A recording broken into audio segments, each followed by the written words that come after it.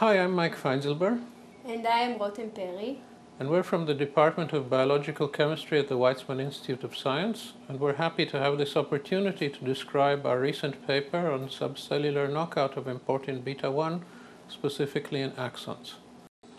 Over the past decade, we and others have shown that a retrograde injury signaling system in nerve axons is based on local synthesis of a critical protein importin beta-1, which is made locally in the axon upon injury, connects to importin alpha, which is bound to the molecular motor dynein, and is trafficked retrogradely to the cell body after the nerve lesion.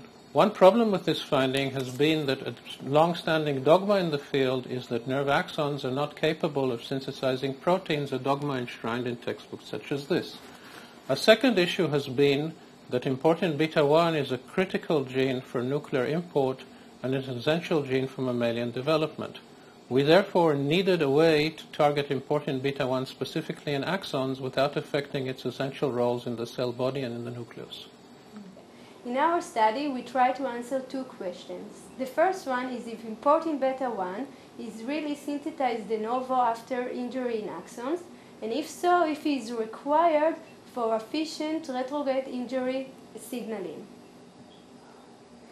We started by identifying a region in the 3' UTR of importin beta-1 messenger RNA that was responsible for its localization in axons.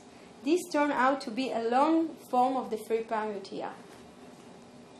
The axon localizing capacity of the long 3' UTR of importin beta-1 was verified in a series of experiments, including in vivo experiments using GFP transgenic mice.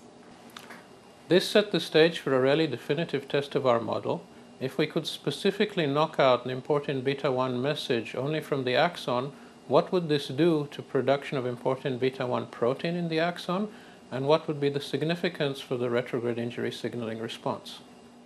Conditional knockout of the long UTR segment generates a mouse which is viable and fertile, and lacking both messenger RNA protein from importin beta-1 in sensory axons, both in culture and in vivo.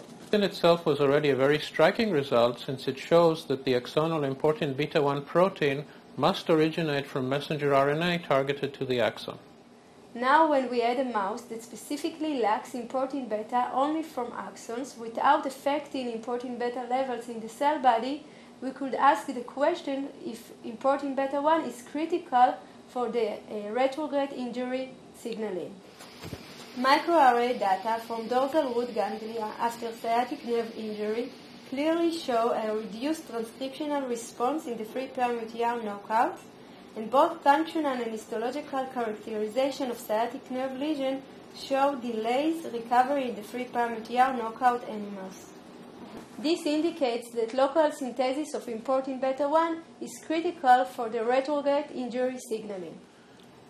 The results of this study show how localized translation of a critical messenger RNA can allow spatial specificity in axonal soma communication. We expect that this new mouse model and others currently under development will allow comprehensive analyses of the roles of such spatial signaling in diverse functions in the nervous system. Finally, we would like to thank our great collaborators in this study: the laboratories of Avraham Yaron in Weizmann Institute of Science, the laboratory of Jeff Twiss in Drexel University, and also the lab of Giovanni Coppola in UCLA.